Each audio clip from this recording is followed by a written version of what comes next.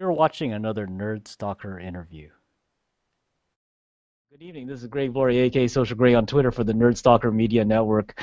Today we're talking about the future of TV, namely an app called PheeboTV. And I'm pleased to talk with Arthur Matiossian, CEO and co-founder of PheeboTV. So a little bit about Arthur. He's founded the company with Monty Flagg, who was a fellow Apple retail employee and around about 2012. So good evening, Arthur, and thanks for joining us here on Nerd Stalker. I appreciate that. Hey Greg, thanks for having me. It's a pleasure to be here. Wow, so tell me a little bit about this kind of like thing with you worked in an Apple retail store, now you're a startup CEO. Wow, that's kind of cool. Yeah, it's definitely a transition. So yeah, I met Monty at the Apple Store, actually at the Grove in Los Angeles, Okay. and we both had an affinity for, obviously great design, Apple products, and we both wanted to start a company together. And the Apple TV came out, and it was a really popular product at the time, and we liked it, and had the idea of making an app that was great for the iPhone and the iPad, as well as something that would work for the Apple TV. And we joined forces, and we both left Apple a few months apart and founded Pheebo, and here we are. Well, like, were you like at the Genius Bar, or you were you were Uh, doing the sales thing, or oh what? yeah, we were both specialists at the time, and they have another team called the business team, that I was a Okay. part of as well. So Okay. we would, just basically sales, and Yeah. those guys in the blue shirts that come help you get your iPhone, iPad, or A- your Mac. Absolutely. Absolutely. You guys do a good job of that too, by the way. Yeah, So, they work hard over there. They're yeah. good bunch of guys and girls. So, let's talk about the future TV, and maybe you could kind of tell us, there's this Chromecast, there's Apple TV, yeah, and viewing online content seems to be kind of the way of the future. So, what's your take on that? I mean, I think that everyone's doing something in TV now. Amazon has something going on as well. Obviously, the Absolutely. Chromecast, and like you mentioned. But as far as Apple, the Apple TV is something that I personally really enjoy. There's some apps that they're coming out on there now that you can kind of watch, ESPN, or kind of connect to the stuff that you have already. But a lot of apps aren't taking advantage of the AirPlay features, in particular AirPlay mirroring. The best example of that would be like Real Racing HD, which you can kind of control your car from your iPad, and on the screen, is Right, your right, actual game. right. It's like a game. So we want to just take advantage of that. I think that in the coming years, I think Apple's going to make updates to that'll make this a far more attractive platform for developers and for customers alike. So we want to be at the forefront of that.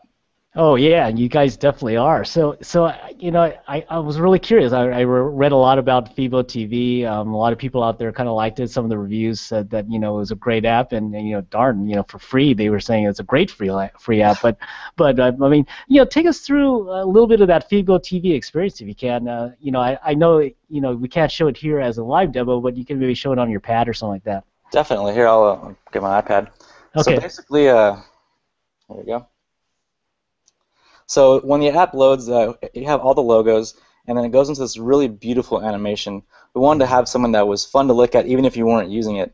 And what it does is, if you're on Wi-Fi like I am now, you'll see the videos start to preview, kind of like what we call like a matrix effect. And if you're on 4G or LTE, it'll cycle through all the thumbnails of the recent videos. And what this does is give you an idea of the videos that are underneath that channel that have been the most recently uploaded. And then if you go through, you can kind of obviously scroll and pick something that you like. And in this case, we'll just pick the EXPM channel from Vimeo. And then from there, you can just tap on a video that you want to watch, and it's a little crooked there. That's all And the right. video will load in a second and play. And then Wow, that's pretty slick. you could I like. standard Apple controls the gestures, and from there you can watch your video. And then if you like a video and you want to share with your friends, you can tap on the share button, and you'll get the standard Facebook, Twitter, um, Wow. So email, they could say, text. "Hey, I'm on Pheebo TV right now, and you could watch this thing with me, right, or something like that, Basically, right?" yeah. And then same thing for the phone. Same interface. Just instead of 9 channels at a time, you'll see. Oops, I was 7. Yeah. You'll see 3 channels. And you can also go through, and if you really like a channel, you can tap and hold and add it to your favorites. So that I Wow. love, and then or hide something if you don't want to see it.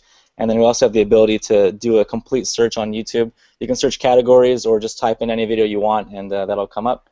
Well, So yeah, definitely, this is going to be on Pheebo TV, right? yeah. This will I definitely, yeah. We'll Okay, get a cool. Nerd Stalker channel on there. Yeah, basically, yeah, that'd be Yeah. great. Hey, so you could watch this. I mean, it's a great. I like the Matrix effect. That's really cool. And Thank I you. thought that was really nice. Now you could also, like you said earlier, your app actually takes advantage of AirPlay, right? So let's talk Yes. about that. You know. So, a lot of apps currently do the AirPlay mirroring, or I'm sorry, AirPlay, where you can send a video to your television. However, for the latest update, we created the mirroring effect where it'll send that interface to the TV, and it's awesome, especially if you're the person who's, if you're with other people, they get to see everything kind of animating and get an idea of what's underneath there. So it's a really, really cool interface.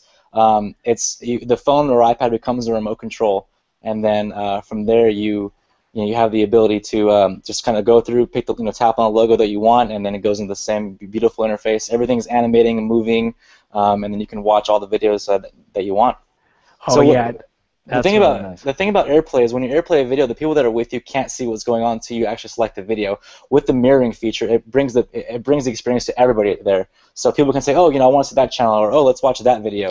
So it makes it fun for everyone, not just the person who's in control of the videos. And it's just a really a beautiful interface that I've never seen any other app do so far.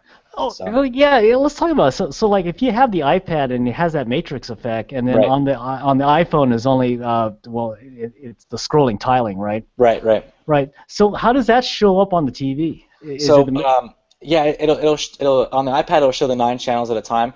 On the phone it'll show the 3 that are there in the front, and then the 6 below. So as you scroll, you'll have the ability to just tap. It's basically a beautiful remote control with big bright logos. So it's very easy to use. Wow, that's neat. So like yeah, I think that's really a neat experience, because if you have a lot of friends over and they have their pads, they have their phones, they could bring the experience locally to wherever they're watching it, or they could just look on the big screen and say, hey, wow, that's kind of neat, So, wow, that's good. A good example of that too is, if you're watching, let's say Forbes, right, or you're scrolling through, and maybe you don't care about Forbes or business, but you'll see Elon Musk and a Tesla thing that is kind of animating, but you like Tesla, you'll tap on you're like, oh, let's watch the Tesla interview. So it kind of it gives you an idea of what's underneath there, and kind of makes it's a really cool thing to check out, and makes people who maybe didn't have an interest in a certain channel all of a sudden want to see something. So it's a great way to discover new videos, and that's a big thing here. Is not just to get the videos in the best way or most beautiful way possible, but discovering things that you never would have found otherwise. Wow. So when did you start the development of this app? We started it in August of 2012, and then we started then, and then there was figuring out exactly what we wanted to do, and the hardest part is making it all work, and you set deadlines, but when you're working for yourself, the deadlines kind of get pushed out a little bit, and then we finally settled on YouTube, Vimeo, and Facebook as the opening streams, and then we'll add more in the future. So. Well, yeah, and actually, you've probably taken advantage of a lot of features that Apple had rolled out as you guys were developing it, right? Oh, of course, yeah. We're always using the latest SDKs and trying to put the latest and greatest stuff from Apple, and they make it really easy for developers as well. So. Yeah, that's what I heard, because actually at one of the pitch events that I was at yesterday, SF New Tech, they actually showed a graph that actually developers like developing on iOS better. And so what these guys did is they actually created a cross compiler that actually compiles iOS code into Android code. Oh, awesome. Yeah, I've heard of companies that do that, but we wanted to provide a truly native iOS experience. Yeah.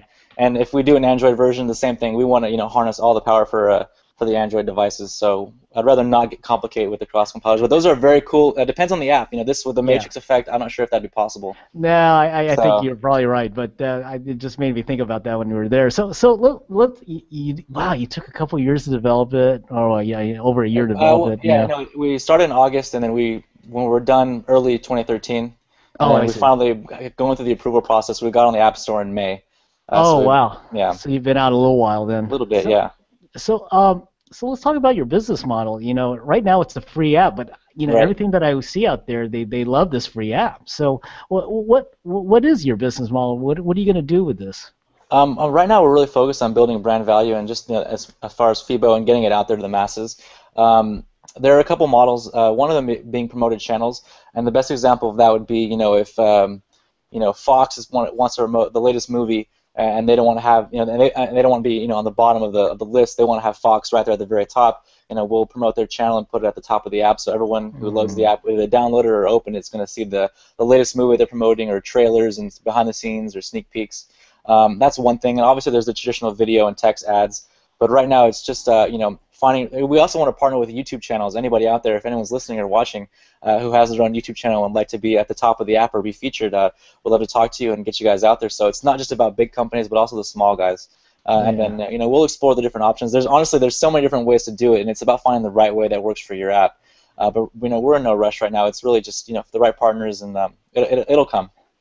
Yeah. Oh no, yeah, I like your confidence. This feels really good. I just feel it as we're talking and doing this interview. So I feel confident, that you guys are going to pull it through. So it's Thank good. you. Yeah. So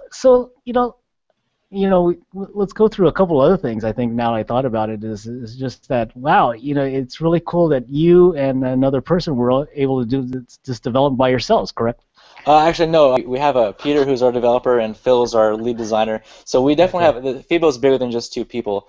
And we have a team, and we work together. And those guys are very experienced in what they do. Our focus is building the best product out there, and sometimes that means that you can't do everything yourself. So I work a lot with with everybody, obviously, but we'll design logos, or we'll do a lot of the cloud programming or web programming on the app.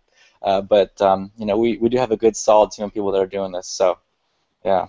Well, that's good. No, I think it's that. I think that's a common model you have, right? You have the business guys and the people who really are looking out for the best for the experience on the user side, and then you have the people who actually, do the app stuff. So it's a good model.